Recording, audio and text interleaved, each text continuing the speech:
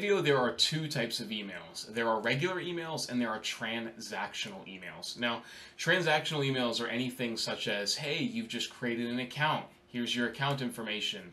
Hey, you've just placed an order. Here's your order confirmation. Things that are considered very high priority and important.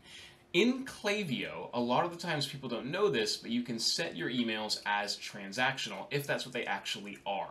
For example, in a post-purchase thank you flow or a fulfilled order flow, when somebody has their order fulfilled, you can get your email marked as transactional, which is going to get way higher open rates, way higher click rates, and in that email, you can actually have some sales stuff in there, because that's a really good strategy to use, because when you send an email that's definitely going to get in somebody's inbox with elements of sales stuff in it, it's going to get more click rates and more revenue and more sales.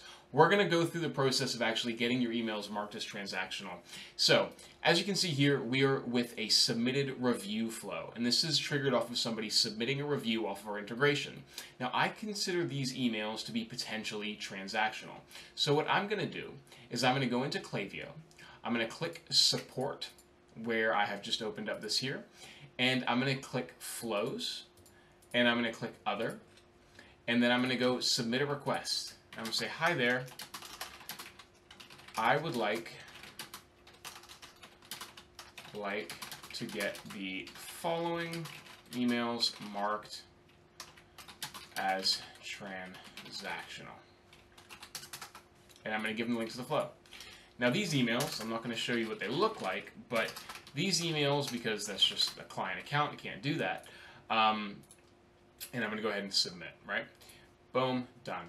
Now, these emails have important information relating to the review, therefore they can be marked as transactional, but they also have elements of, hey, explore the rest of our products, give us a review, or not really a review, but check out our sales, that kind of stuff. And since these are transactional, I know that they're going to land in the reader's primary inbox, which I also know is going to mean that that sale element is going to be put in front of the reader, meaning it's probably going to get good conversions, good click rates, good sales, more revenue. We love it. Awesome, guys. I hope you found that useful. Use transactional emails as much as you can. Typically, post-purchase thank you, account creation stuff. Even if you have loyalty programs, you could probably get point update notifications marked as transactional, which is going to increase the total revenue that your store is seeing. If you found that useful, subscribe. Subscribe to my newsletter as well, by the way. That's just down in the footer section. And ask some questions if you need any help. Thanks, guys.